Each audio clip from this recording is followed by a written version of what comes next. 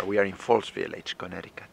And you have these beautiful grounds where you will come together every summer to perform and to teach the string quartet repertoire. And for that, you have a gorgeous concert hall that sits about 300 and is built mimicking the inside of a violin.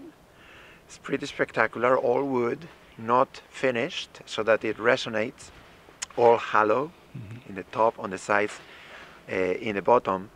And it sounds really full and resonant. It's quite magnificent acoustically.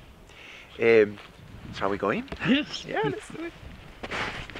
It's funny that after you've seen this in action in the summer, right now it feels like a sleeping giant. You know, it's there, it's quiet.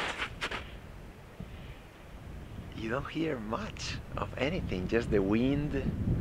It's so peaceful. But in the summer, this is full of people. It's really, really alive. And right now we are just getting ready for the summer. Yeah. Come in, please. But this is the hall. And what I was mentioning is pretty much referring to the ceiling.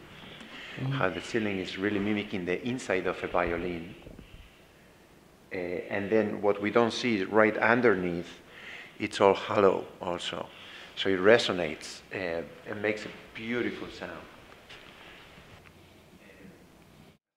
It almost feels like a sleeping giant with all the doors. Everything is on hold, winterized, and it's chilly, but still one can imagine vividly.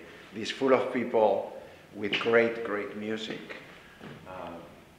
It still has the original lights, these old lamps. And we do record all the concerts for broadcast since 1937. And currently we reach close to 1 million listeners each year, including YouTube. So it's quite a community at Music Mountain.